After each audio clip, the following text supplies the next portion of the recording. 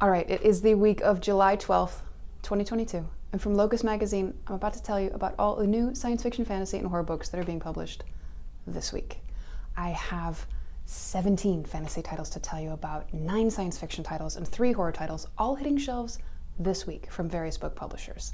Let's get at these fantasy titles. Why so many books now? It's summertime, and publishers have a few times of year that they really bring it, especially summertime and fall right before school starts.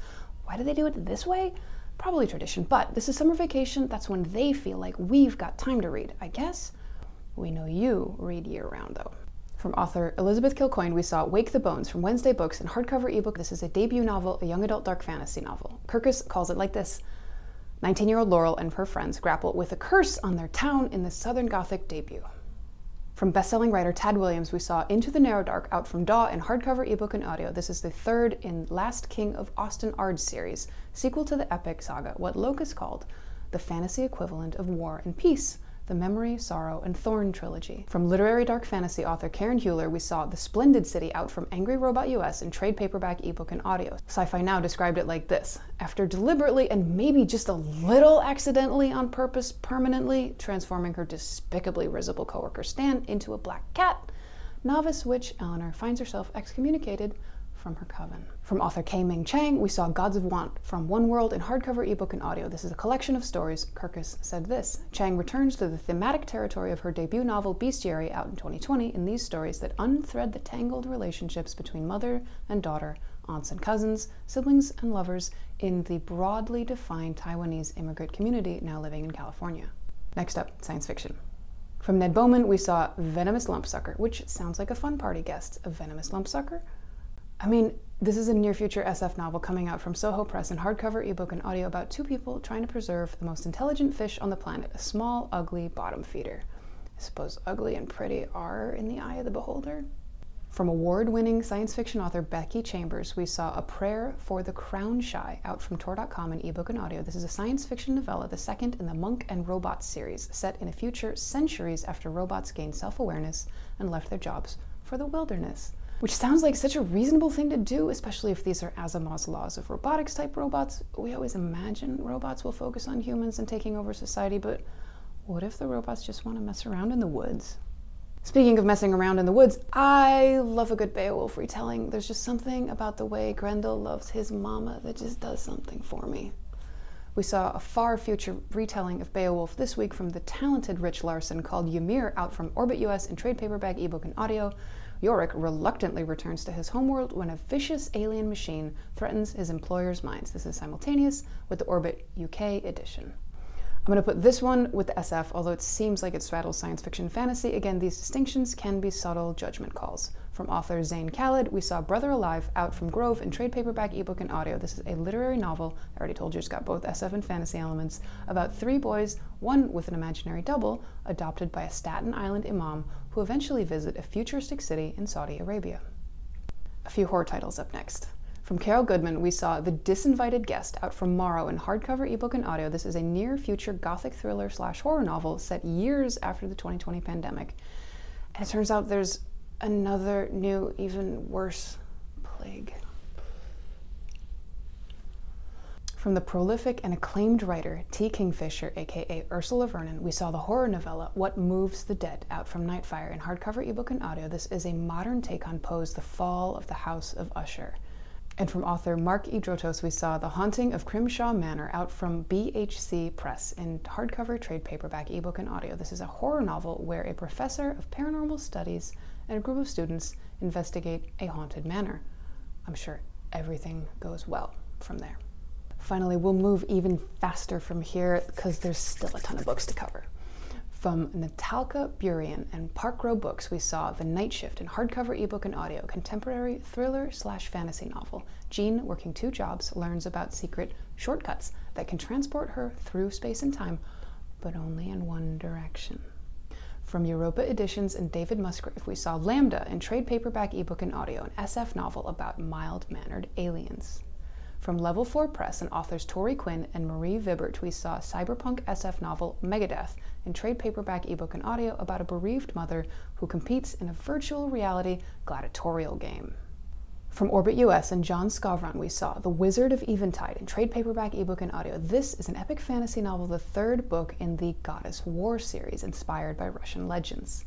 Also from Orbit US, we saw Alex White's August Kitco and the Mechas from Space in trade paperback, ebook, and audio. This is an SF space opera novel, the first in the Star Metal Symphony series.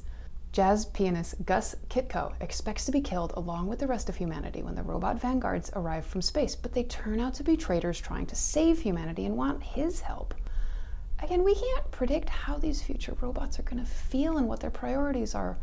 What if we're wrong about the singularity too? Anyway, we saw Where You Linger and Other Stories, a story collection by Bonnie Jo Stufflebeam, out from Vernacular. From Blackstone and Alex Temblador, we saw Half Outlaw in hardcover, ebook, and audio. This is a magical realism novel about a biracial former foster kid on a cross-country motorcycle trip encountering family she never knew. From author Ryan Van Loan, we saw The Memory in the Blood, out from Tor in hardcover, ebook, and audio. This is a fantasy novel, third and final in the Fall of the Gods series. From Juan Pablo Villalobos and publisher And Other Stories, we saw Invasion of the Spirit People in trade paperback, ebook, and audio, a novel with science fiction fantasy elements about a dude named Gaston just trying to get by as a new wave of immigration washes over his unnamed country, and he has a scientist son who believes human life may be the product of an alien attempt at colonization. Translated from the Spanish La Invasión de la Pueblo de Espíritu by Rosalind Carvey, originally published by Anagrama Barcelona in 2020. From Will Wiles, we saw The Last Blade Priest, out from Angry Robot. This is a fantasy novel about a master builder forced to work for and spy on the League that just conquered his homeland. From Titan Books US and AC Wise, we saw Hooked in trade paperback, ebook, and audio. This is a fantasy novel based on characters from J.M. Barrie's Peter Pan series, a sequel to Wendy Darling, set 8 years later, about what happened to Captain Hook after he escapes the dark thrall of Neverland.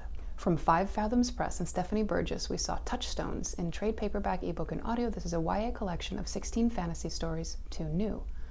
From Crooked Lane and author PC Cast, we saw Into the Mist in hardcover, ebook, and audio. This is a fantasy novel about a post-apocalyptic matriarchal society.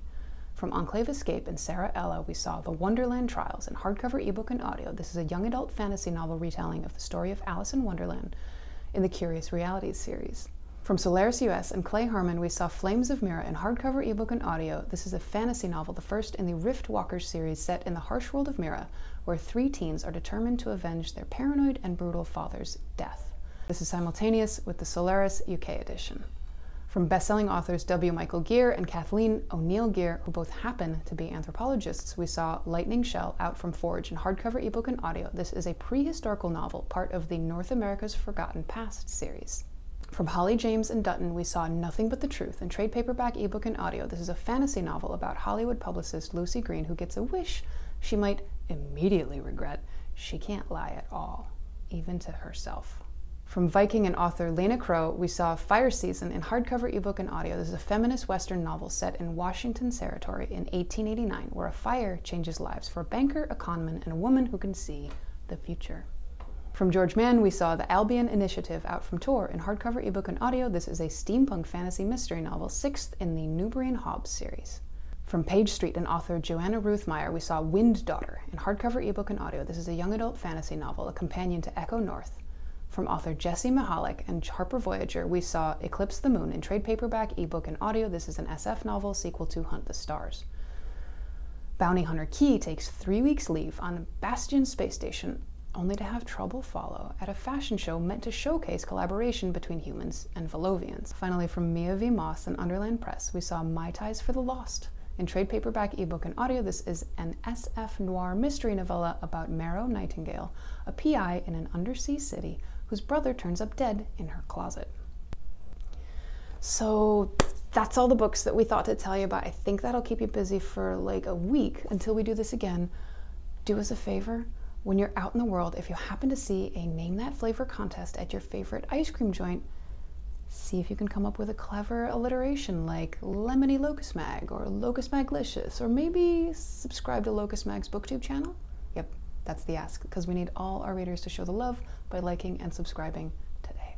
And if you'd like to know more about Locus Magazine, we cover SF, fantasy, horror, and YA books that are coming out. We do monthly book reviews, commentary columns by people like Cory Doctorow. We cover books written in English, books translated into English. We list all of the forthcoming titles from publishers so you know months in advance what's about to come down the pipeline. We interview authors, talk to artists, we report on writers' workshops and conventions, and the magazine has been doing that sort of stuff since 1968. Our readers include librarians, booksellers, professional writers, and serious readers, people who like to know about what's going on in publishing and what's about to happen next. Go check us out at our website at www.locusmag.com. You can subscribe to the print magazine. Locus is available in a digital edition, or you can donate to what we do via our Patreon or direct donation. We are a 501c3 nonprofit. Come back and see us again soon, and we'll be here next week with more new books.